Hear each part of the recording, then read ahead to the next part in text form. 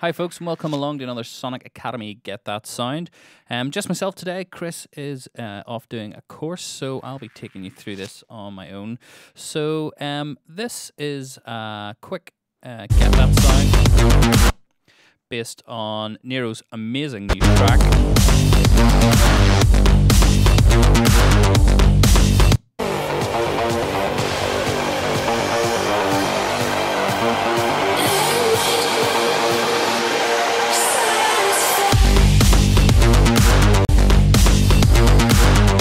So we're going to try and get close to this with the drums and the bass.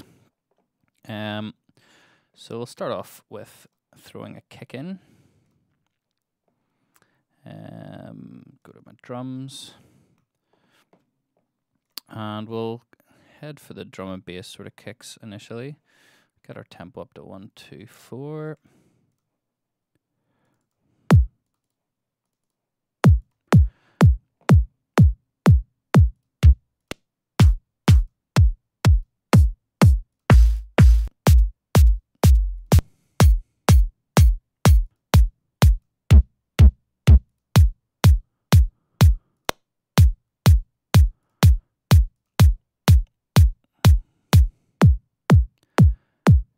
So I think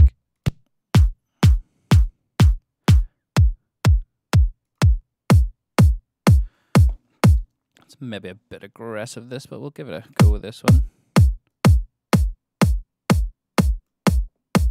Just going to tune our length. Tuning the length there just to sort of bring some of the phasing from the click back into line. And then we'll add a drum rack. So we're going to use some samples from our dubstep pack. Some nice snares down at the bottom. So we're not going to get the drums exact. I'm sure we'll give you a sort of get you in the ballpark anyway.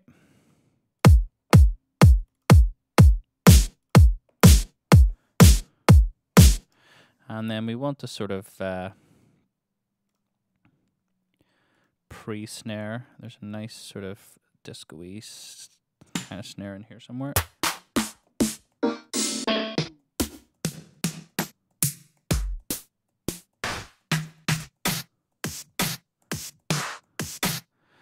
Yeah, so that there's what I'm looking for. Add a bit of body and we can do a bit of pre-clap. On the original track, there's a bit more pre-clap on the second than there is on the first. And then we're going to add, there's like a reverby clap.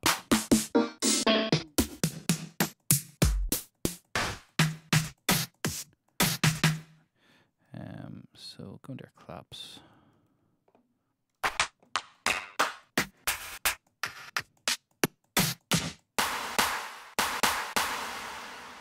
Sort of quite a schwacky sound to the clap, so we can get that in as well.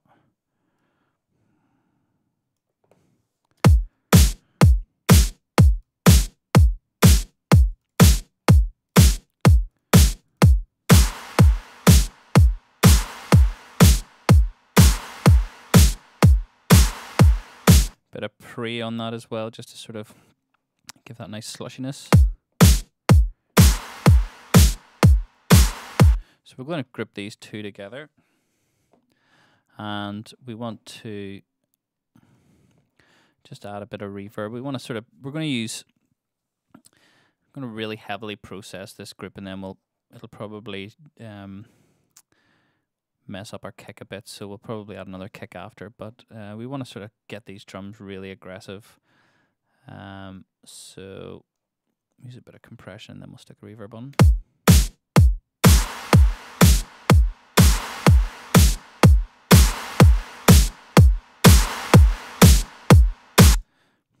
And I will bring that down. I'll actually put a limiter over the output just so we don't go over too much.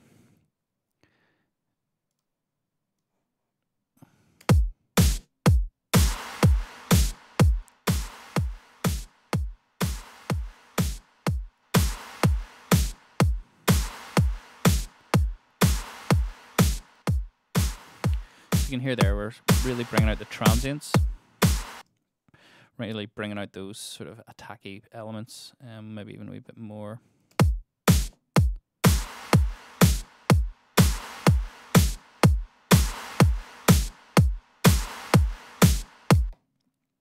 And that clap sounding a bit heavy, so we can go in and add a bit of a high pass on here.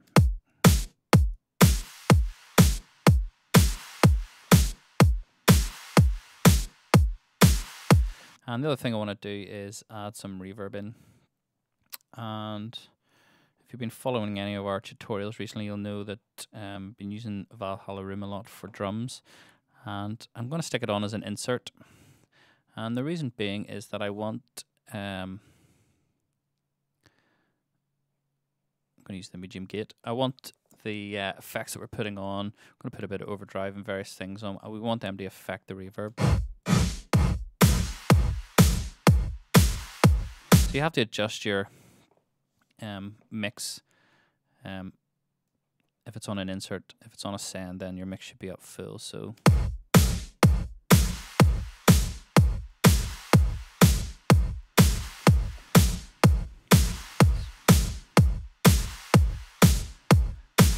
Quite a lot there, and then we'll probably use a bit of overdrive as well, just to make it all a bit more aggressive.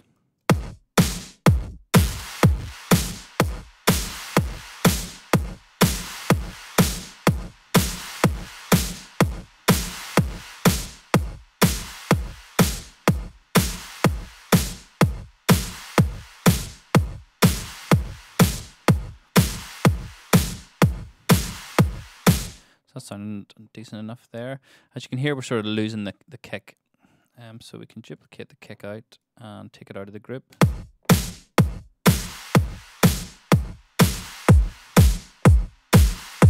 And you can hear that the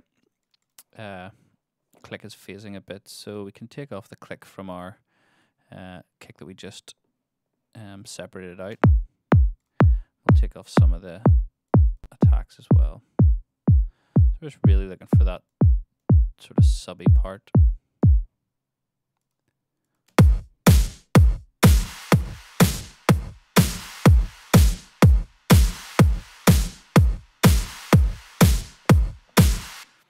And then another element of the track is they've got some sort of like crashes and rides just to sort of give that momentum in the track. So let's find some crashes.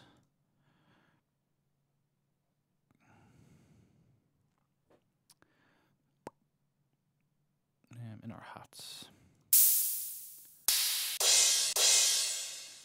So we'll throw a couple of crashes in. And these are sort of on the downbeat, and we want to just have them going all the way through.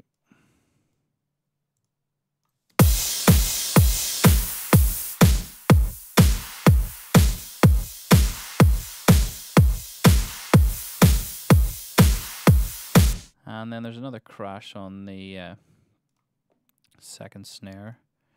So we'll go into our Random House and see what once we got in here. So that should do.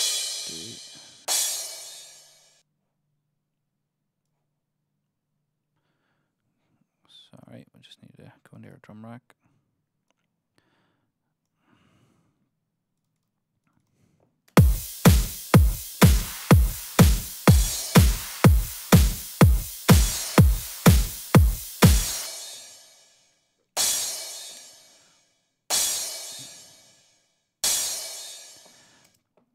And this also has a sort of delay vibe on it. It's got a sort of ping pong type delay.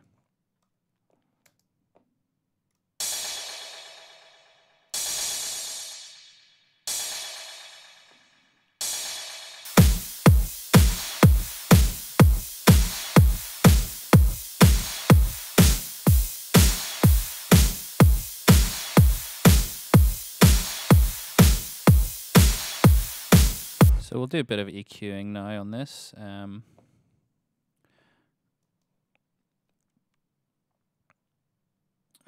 EQ it should do.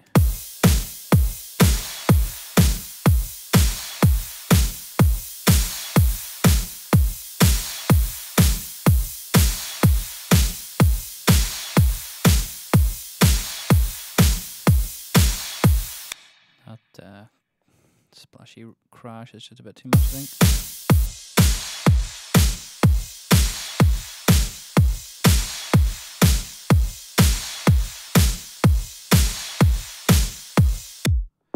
I want to actually make this a bit subbier, so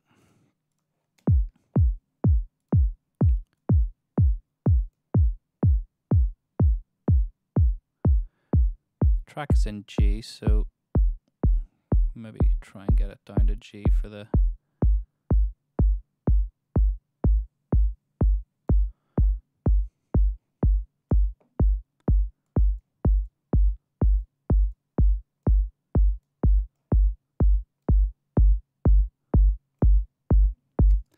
now I'll probably be able to phase a tiny bit.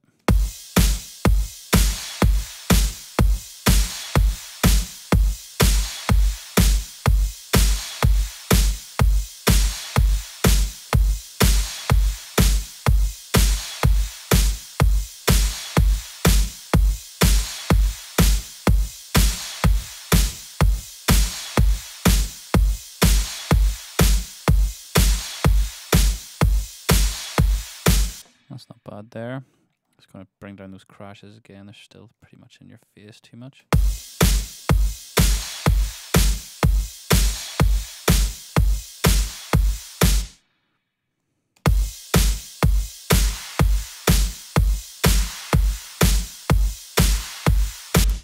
And I'll maybe just bring down the mix on the reverb.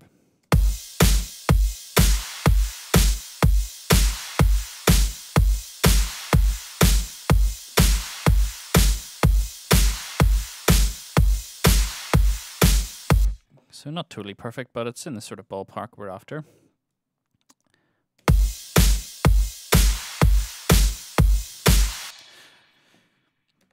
Okay, so that'll do it for the drums. In the next video, we're going to take a look at doing the bass.